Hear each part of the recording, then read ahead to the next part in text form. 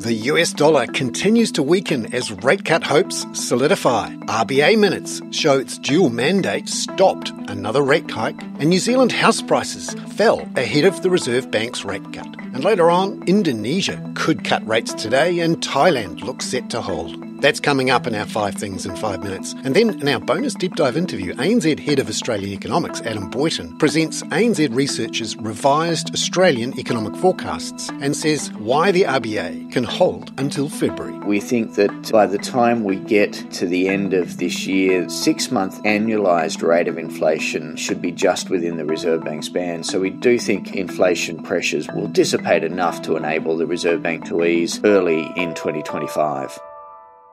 But first, in 5 and 5 with ANZ, the US dollar continued to weaken overnight with the index down another 0.4% as of 4 a.m. Sydney-Melbourne time. The yields on US Treasuries were also weaker. The 10-year down 4 basis points to 3.83%. That's a low for this year, as bets strengthen that the US Federal Reserve will cut in September. The markets are actually pricing for 30 basis points of cuts. The S&P 500 was down 0.25% and gold hit another record high. Meanwhile, the Reserve Bank of Australia's August meeting minutes maintained a hawkish bias when they were released yesterday. ANZ Head of Australian Economics, Adam Boyton, says there was an interesting mention of the RBA's dual mandate. That is balancing getting inflation back to target along with preserving full employment, and that, well, it wasn't necessarily the clinching argument for keeping rates on hold, but the fact that the bank are now starting to talk a bit more about that part of the mandate, the full employment mandate, particularly given now the unemployment rate's at 4.2%, I thought was interesting, and it does sort of argue that it would take something significant to get the Reserve Bank moving, that is tightening rates from here. At 4 a.m. Sydney-Melbourne time, the Aussie dollar was up 0.14% at 67.37 US cents, and the Kiwi was up 0.54% at 61.46 US cents. Number 2. Adam says ANZ Research still thinks the RBA will start easing rates from February. What was interesting in the minutes was a formal words that basically said we don't need to wait until inflation's back at the target before we start easing rates. Rather, we need to be confident that it's going to get back to the target. And that's important because it means we don't have to wait for inflation to be 2 point something before the RBA starts easing. Rather, it's about being confident we are going to get inflation back there. That really shouldn't be a huge surprise, of course, because central banks should be forward-looking when they adjust policy, but it does give me some confidence that February isn't too early. Number 3. New Zealand house prices fell 0.5% in July from June, according to the Real Estate Institute's index. ANZ economist Henry Russell says there's now some downside risk to ANZ Research's forecast for prices to fall 1% this year, although he notes the decline was before the Reserve Bank of New Zealand started cutting interest rates. So while the risk looks tilted towards further weakness in the near term, that certainly could just be a timing story, and that could be made up further down the line as the housing market responds to lower interest rates. The housing market really is one of the first parts of the economy to respond to interest rates, so in that sense, it's certainly one to watch over the coming months. Number 4. China's lenders held their benchmark lending rates in August. The hold was expected after a 10 basis point cut last month, and after the People's Bank of China reduced its short-term rate in July. ANZ senior China strategist Zhao Pengjing says policymakers will now be watching for further weakness in the data ahead of any further rate cuts. If the data could be improved, I think the PBOC will be on hold. And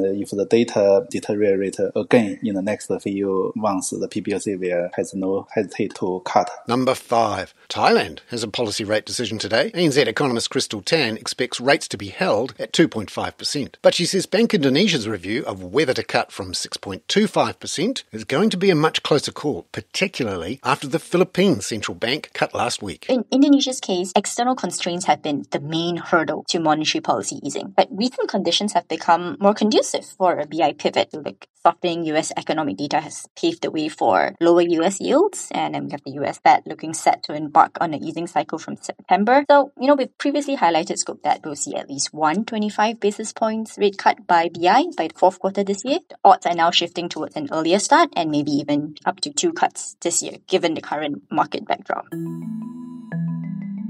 Crystal tan there. Now, in our bonus deep dive interview, ANZ Head of Australian Economics, Adam Boyton, takes us through ANZ Research's latest Australian economic forecasts and explains why the RBA doesn't need to follow too hard on the heels of the Reserve Bank of New Zealand's rate cut last week. The broad sort of outline for the economy over the next 18 months or so is for growth to pick up, helped by a little bit of a pickup in household consumption, and that in turn helped by stronger growth in household incomes, reflecting both lower inflation but also tax cuts and cost of living relief measures. I guess some of the larger changes to the forecast were a little bit of an improvement in the outlook for business investment, just reflecting a reassessment on our part of the underlying IT spend, and also a very small increase to our expected peak in the unemployment rate to a quarter average of 4.4. So this really is just sort of a few nudges here and there. I mean, just from a GDP point of view and the sort of inflationary pressures in the economy, is there much of a change there? We still think inflation in underlying terms will move lower over the course of this year and into next. So we have trimmed mean inflation, which is the underlying inflation measure the Reserve Bank tends to focus on, at 3.4% by the end of this year and 2.9% by the end of 2025. Importantly, within that, we think that by the time we get to the end of this year, 6-month annualized rate of inflation should be just within the Reserve Bank's band. So we do think inflation pressures will dissipate enough to enable the Reserve Bank to ease early in 2025. Is there any sort of slight shift in the balance of probabilities from your forecast to that February number at all? I don't think so. I think February still feels reasonably balanced. November might be a little bit too soon to get a rate cut in Australia. December, though, isn't it impossible? But I think the bank will probably want to get the reassurance from a couple of better quarterly inflation numbers before easing. It's really important, of course, to remember that yearly inflation doesn't need to be within the RBA's target band for the Reserve Bank to ease. It's more about getting confidence in the trajectory and where we end up. I guess, look, the other things that could get the Reserve Bank easing more quickly, and these are less favourable things, were if we were to see, for example, a significant increase in the unemployment rate and a further slowdown in growth. Those things would also get the RBA easing, but I think the most likely outcome is we get that moderation in inflation, and that gives the RBA just enough comfort by the time we get into early next year to ease, even though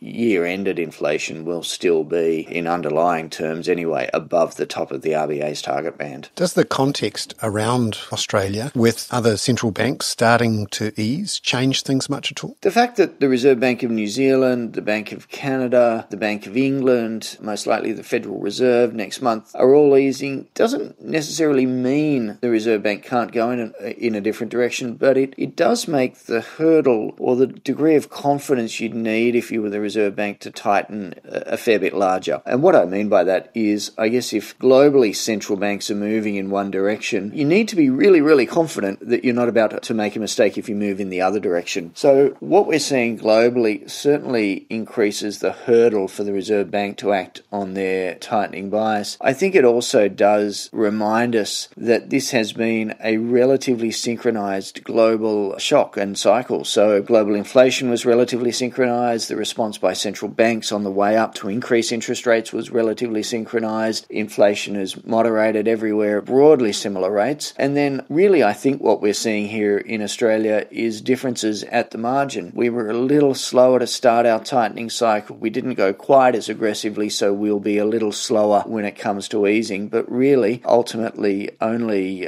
2 quarters really behind the rest of the world, which when you step back in 10 years' time and look at the sweep of history that encompasses this time period, that somebody was moving 5 or 6 or 4 months after somebody else probably won't end up seeming all that significant, even though when you're in it in the here and now, it feels like a very long period of time to wait. Adam Boyton there. I'm Bernard Hickey. That was 5 and 5 with ANZ for Wednesday, August the 21st. Catch you tomorrow with more from Adam on whether the Australian situation fits the definition of heading for a soft landing. This podcast contains general information only, not investment advice. You should obtain advice for your personal circumstances before making any investment decisions. Please view the podcast disclaimer available via your media player or email.